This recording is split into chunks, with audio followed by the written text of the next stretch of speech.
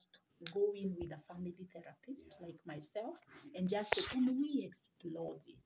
Can you help me understand why I would feel so deeply about that? There is a story that I have repeated before.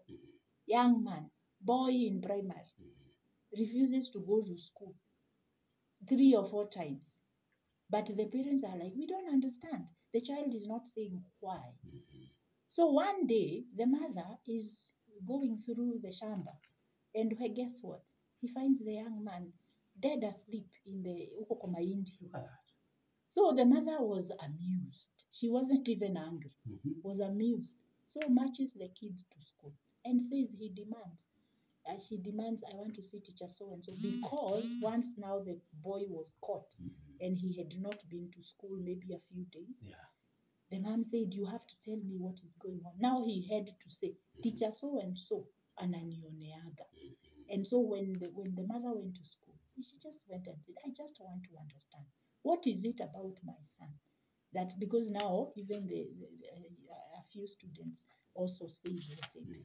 The punishment towards this child was much more than to the others. Yani kila siku lazima amtafutie makosa.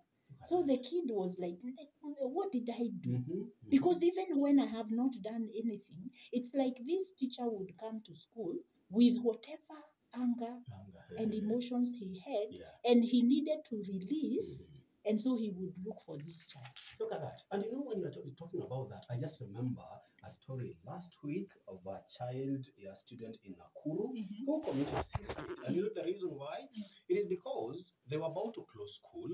And now they were expected to be doing a certain activity that had been assigned to them. But these two girls were found plaiting each other's hair. So the principal demanded them to go and cut the hair. Okay? Wakienda nyumbani warudi kama wamekata nywele. So the girl came back without cutting the hair. Okay? Akamwambia, just go back and bring your parent to have a conversation. Okay? So when they had, parent came, the principal stood ground, akamwambia, no, this was the mistake that was done. I gave instructions, okay? This was supposed to happen. And when they went back home, the girl committed suicide. Okay? Because of that. Now there was a conversation here. Who is to blame in all this? Some people are blaming the principal, others were blaming the parent, and others were blaming the child, right? Ilikuwa vuta na kuvuta, and we were having that conversation. And we realized that most children are in that particular state. The question is, the kind of punishment we are giving to our daughters and our sons in schools, how can it be at par, the same level with the mistake, so that they can learn? Mtoto asihisi kwamba you are over punishing me, or they cannot connect the punishment to the mistake they have made. Yes, absolutely. That's what I was thinking. I was thinking that probably principal alijifunga because of the punishment that she assigned to the mistake. So that now she can't go back, because you see now if she goes back, then it looks like she is not, like she would lose her authority. Although I do think that if she had the dialogue, there is always, dialogue has a way of bringing about some tolerance, so that now there could have been a discussion about, okay, so even dialogue with the parent, since this is too harsh.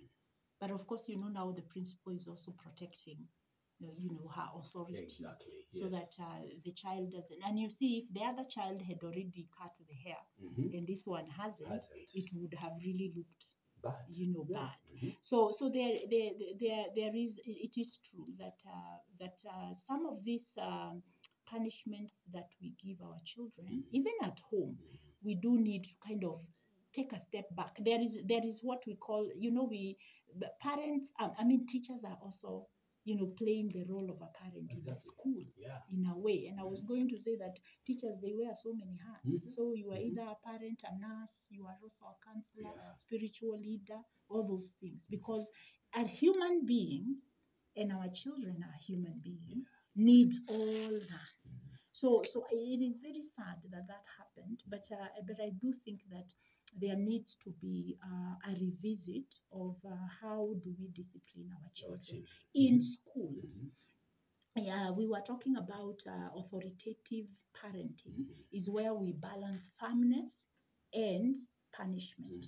So we not firmness and compassion, or affirmation, so that now when we are punishing the behavior, the way we do it, the child doesn't feel that they are being rejected or abandoned, or they are being personally dealt with. There is a child, 11-year-old, who had that understanding. He told me, I don't mind being punished, but when my father punishes me, I feel like he's fighting with me because of the intensity by which he does that. So sometimes I think it is important for even the teachers, as they struggle with this balance between punishing behavior and affirming the child, that they also get opportunities to learn how to, because you are playing the role of a parent at that point.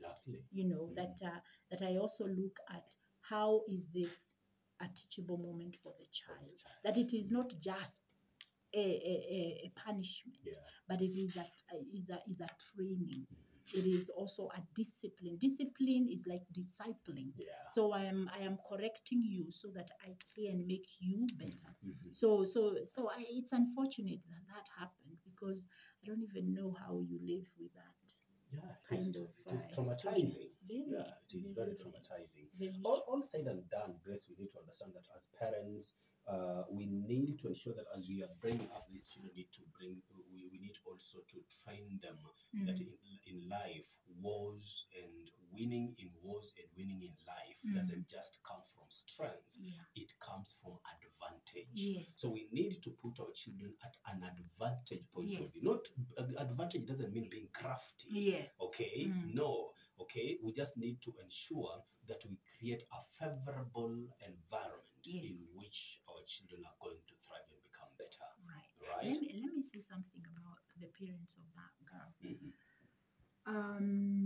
Obviously, it seems like there was also a ball dropped. Exactly.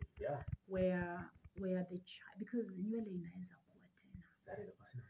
So even with parents, you need a lot of wisdom when your child is when the punishment that is offered at school is not pleasing to you or to your child, that you uphold the integrity of the school. But you also train, tell your child that this is a training, this is a learning experience, rather than this is to make you feel bad. It is to punish you only. But you see, if we haven't trained our children from when they are growing up that mistakes are opportunities of growth, our children are feeling entitled for things to always go their way. And we are losing our children even if we don't lose our children the way these parents lost their children. We lose them in them learning how to be in real life situations. So the what we want to do is again, to even as parents, to support the teachers by having these dialogues with them about how they are also conceptualizing the behaviors of our children. But I would say that in this case, the parents could have also mitigated the situation by really encouraging the girl. The worst case scenario of cutting your hair is that you will have no hair for a few months, but it will grow up. So that a child that young doesn't have to lose their life over that.